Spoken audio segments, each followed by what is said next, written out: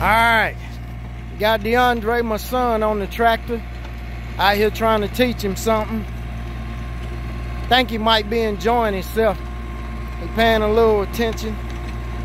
I got him turning my ground up early. I like to turn my ground early so it can get plenty of oxygen.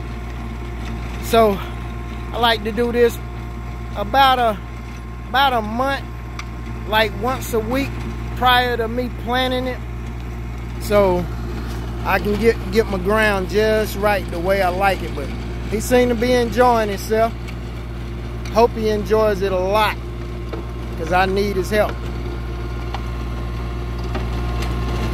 Seemed to learn real quick. So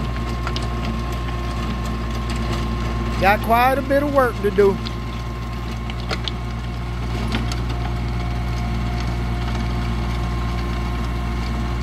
Well, this dirt is just outstanding. This is some of the most beautiful dirt. Stopped a little short, but that'll be all right. This is some of the most beautiful dirt you could ever lay your eyes on. I'm trying to tell you. It's kind of sandy, loamy. It is so doggone full of good nutrients for crops. And last year this thing yielded a lot. It's not a big garden by any stretch of the imagination, but it did good. As you can see, I still got some mustards up there. They're flowering and seed heading right now. And what I'm doing is I'm not gonna take them down yet, because I want to try to get the seeds out of them so I don't have to go buy any. I like doing that. And I still got some cabbages. The plan is to do the same thing with them, and they're all headed up right now. I can harvest some of them. They're good. They just look rough on the outside, but they're still good. Then my broccoli, it's starting to come back. I got some heads. You can't hardly tell, but there is some heads starting to pop up on it. But the thing about it is the weather is turning warmer.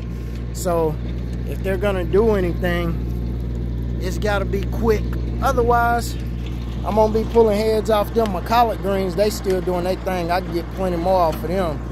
But I got my son just turning my ground over for me. Ain't never rode a tractor before, so teaching opportunity for what he will be doing when he gets out of the Navy and come back home if he chooses to.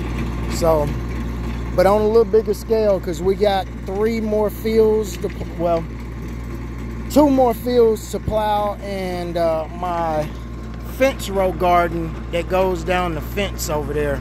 So all in all, this year I'm hoping and praying that I can have the yield that I'm looking for to be able to actually make a little bit of something on the side, since I don't know if he's gonna cut grass this year. So if he does or doesn't cut grass, that's fine. If he doesn't, I can sure use his hands around here helping me get this stuff moving. So, and we got a lot of cleanup to do from the fall. We had a lot of limbs and stuff fall, and it's a whole bunch of stuff. I got to take care of an erosion problem that comes from my neighbor's yard when it rains.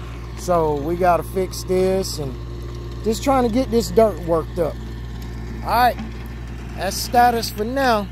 We'll be back with y'all a little later.